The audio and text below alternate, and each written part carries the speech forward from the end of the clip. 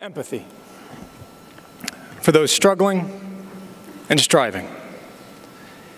Indignation that the wealthiest country on earth would leave children hungry, sick, abandoned, and alone.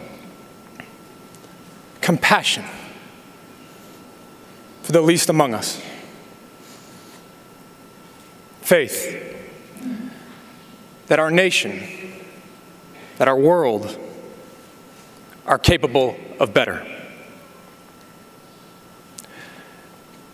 Countless words have been used to remember my grandfather.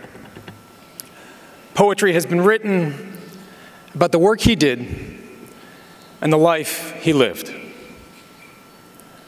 But for a man who loved language, it's the images that tell his story best. The caress of a child's face in a shotgun house in the Mississippi Delta. His hand on the shoulder of a coal miner in eastern Kentucky. A small piece of bread shared with Cesar Chavez in the dusty fields of Delano. Images of a father, a son, a brother, a husband, an uncle. Of a family home adorned to this day with photos of loved ones, graduations, weddings, silly moments, grandkids, great-grandkids, his brood ever growing, his love ever enduring. Of his extraordinary wife and partner, who 50 years after his passing still wears her wedding ring.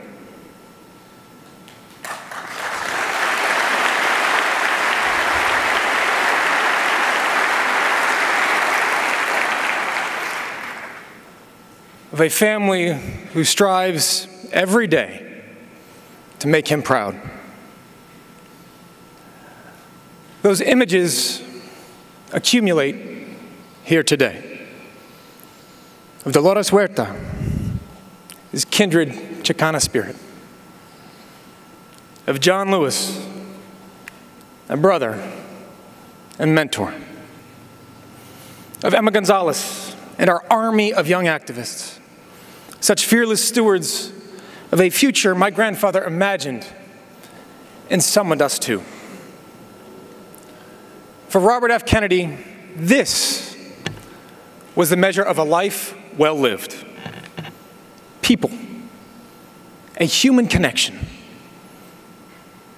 the touch, the look, the moment between strangers, friends, where we leave aside expectation and ego and acknowledge each other's worth and wisdom. Where we pause and see each other. When we look past color or creed or class and recognize a humanity we all share. Our imperfections, our contradictions, our hope for something, for a truer, kinder tomorrow. That humanity anchored my grandfather. It carried him from the fields of farm workers to the hollows of Appalachia, from the sprawling reservations of Indian country to the tenements of Bed-Stuy, where in the shadows, in the background, in the quiet spaces that rarely sought or got attention, Robert Kennedy found the arteries of our American heart.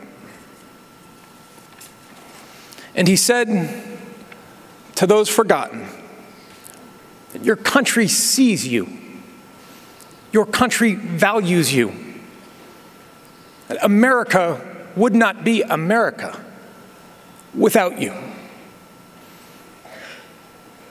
He held their hands.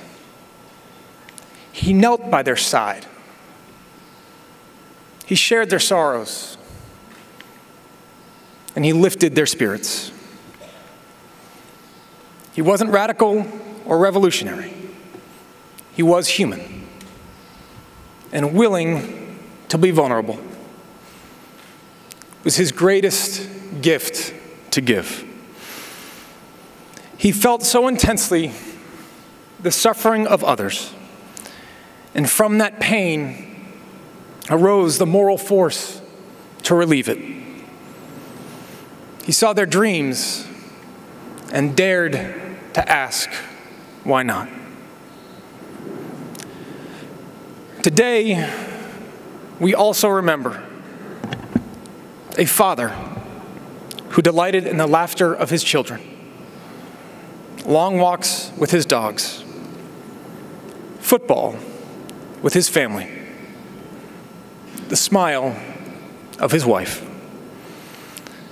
We celebrate a leader who saw potential in every child and fought for a government that did the same. We recommit ourselves to his higher calling, the very thing at stake today of a country who accepts you for who you are.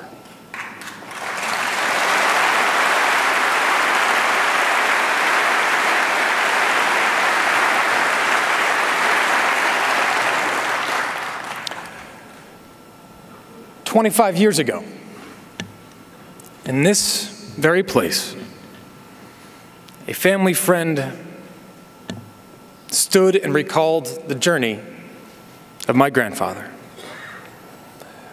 Then, just 6 months into his term, President Bill Clinton eloquently recalled a man who, quote, went places most leaders never visit, listened to people most leaders never hear, and spoke a simple truth most leaders never speak.